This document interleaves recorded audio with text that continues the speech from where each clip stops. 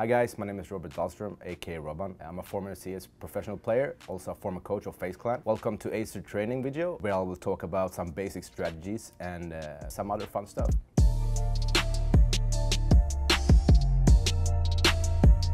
Some key strategies that you need to have if you want to be a good team is obviously a very good first pistol round, right? And then you want to have a really good force buy when you're low on cash. That's the round when you're putting everything you have into one tactic, and you really want to win that round, because normally when you do this force buy, it's about resetting your opponent. So that's a very key round to have. The reason you're force buying is to reset the economy on the other side, because then they need to have an economical round. So if you lose a round in CSGO, you don't get that much money. You get 1400. If you're losing a few rounds in a row, it builds up. First round you're losing, you get 1400, then you get 1900, and it keeps going like that in the same amount all the time, up till 5 rounds, right? That's what it's all about when you play CS. To reset your opponent, that's where we're gonna go. You don't want to let your opponent have too much money, because then they can rebuying all the time until you're gonna be screwed, basically. So it's a very economical game, and you need to just focusing how much money the opponents have all the time. So one thing is, as a coach that I used to do, is I always try to see, why are we losing? As a player, it can be very frustrating to be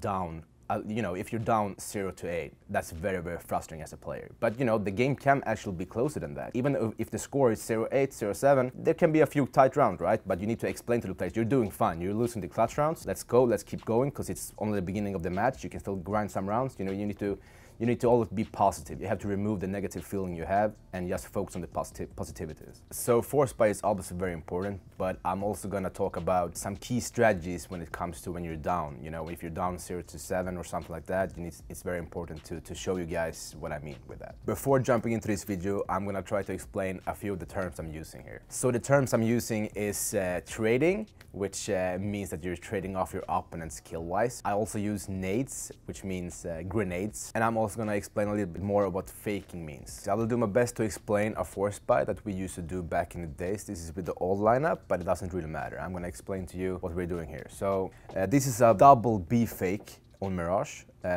into a contact A play. So it's a bit advanced, and you need to have a lot of nades doing this. So if you want to buy a couple of pistols and then you buy a couple of nades, you will be able to do this round. First off, we're starting to throw the nades in B, which means we do a smoke wall in B, we throw the flashes. And when that happens, the CTs will throw away their molotovs and flashes, because they are afraid it will be a B go, obviously. And the reason for that is when they're trying to retake A then, because this tactic will end up in A, they will not have any nades to retake with. So you're gonna see how this works out. Here we go. They're throwing the smokes, flashes, and you can see the rotation on the map. The CTs is counter-flashing and counter-smoking, also molotoving. Now the CT is not over-rotating at all, actually, but they did smoke A-apps and they flashed slope, so they have wasted a couple of nades.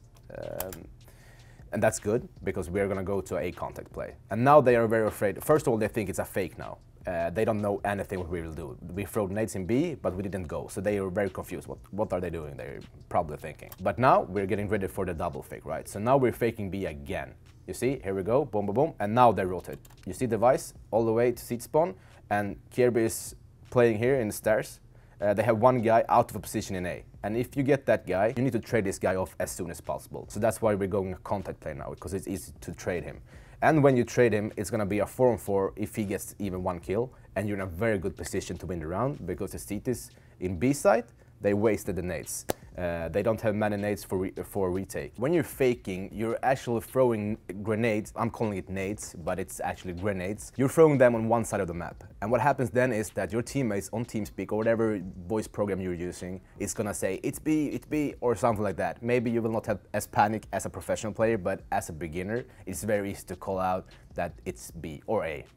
Whatever it is. So the whole point with a fake is to make your teammates rotate, right? And it's all based on the information you get in the voice program. Also about trading, that's one of the most important thing in Counter-Strike is when you're trading the kills, basically. So you're going together, let's say that your opponent's getting 1 kill and you trade him directly after that. So your opponent should never get more than 1 kill. That's the plan. That's the whole thing as a terrorist, to trade off the CTs all the time so you can get into the site in an advantage. Alright guys, I'm gonna try to explain to you a very fast tactic that we used, that we're actually still using sometimes. We're down 0-3 to MLBR here, and this is a very, very fast A tactic. We have 2 people rushing mid. It's gonna be a fast smoking window. It's also gonna be flashes towards short and window and connection.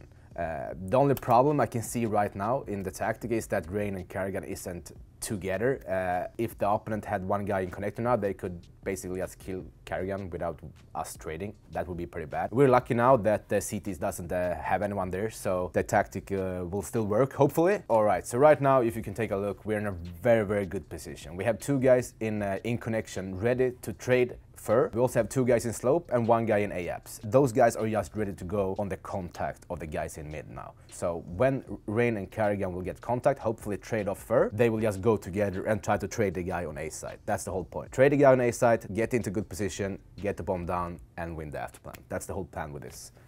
Basically every round, every tactic you're doing ST. But yeah, as you can see, exactly what happened is that fur killed one guy in connection. Unfortunately, Karrigan couldn't trade him, but Karrigan got the guy in A instead. So we're still in great position here. We have three guys going towards A side. We have the whole site basically just because of one kill. And we have also Finn lurking now in connection. Lurking means that he's gonna try to survive. He's gonna play the smart game here. He just needs to survive because as long as he survives, there's gonna be word about him all the time. We're gonna see how this ends.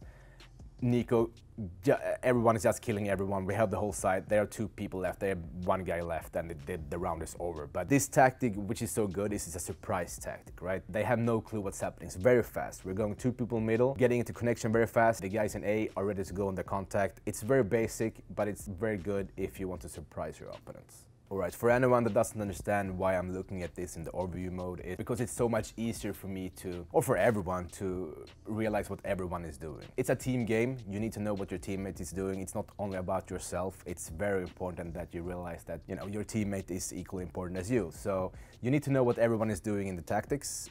That's the whole point with a tactic, that you need to know what everyone is exactly doing. And then you need to communicate what you're doing as well. But that's the reason. You can see everything in the overview as well. You can see where the guy is aiming towards. You can see the smokes, you can see the smoke screens, the flashes, and it's basically so much easier to get the full picture in overview mode. Every player in the team is equally important, right? But there is also different roles in a team. I think the most important role is to have a leader. You need to have an in-game leader that's calling the shots, he's calling the tactics, he's doing the mid-round calls, he's making all the decisions basically and playing for your team, you know. He's normally not a guy that frag or kill everyone. He's more the smart guy and sacrifice a bit, have a bit worse positions as CT. Normally, you know, not worse, but it can be the boring positions. Boring position can be, for example, B on Mirage. Not so many people like that because it's not so much action there, you know. It's basically just playing smart and for your team. You also need to have a sniper, an AWPer, who's normally gonna play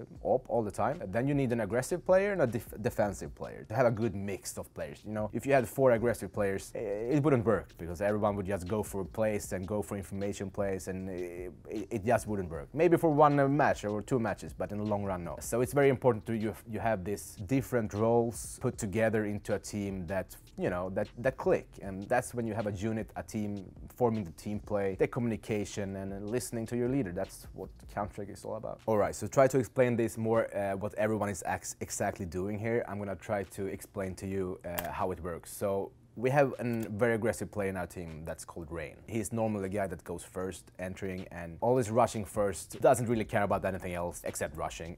He will be middle here and rush middle. We also have the AWPer, who's normally trying to be in a position where he can take out the other AWPer on the other team. And on this map, on Mirage, it's very, very normal for the AWP to play in a CT spawn, which this guy will not do right now, but normally that's the position where the CT AWP will play. So Guardian will go slope, get a flash, and will peek towards CT spawn and try to get the other AWPer down. While Rain is rushing mid together with Karrigan, who is the team player, the leader. He's trying to sacrifice himself for Rain in this situation. Then we also have Nico that will go AAPS, because that's one of his special moves that he always loved to do. Nico's aim is basically the best in the world, so if you're playing AAPS, you can get into a really good position, playing off your teammates, their contact play and stuff like that. So This exactly round is a perfect example of the roles we're having in this team. You can actually see here that everything works as according to the plan. I think even Guardian gets an op frag to the guy short here, but he gets an op frag, but he's playing very aggressive here because the round is basically already over. But it's very important you have the right guys in the right position, and you're trying to do that all the time. I think that's the key to success. I hope you guys enjoyed the video today. If you want to take your game to the next level, you should check out Acer Training Room website. A link will be down here below. There's plenty of other videos just like this one, but for another game on their website. So be sure to check them out, and I hope you have a great day.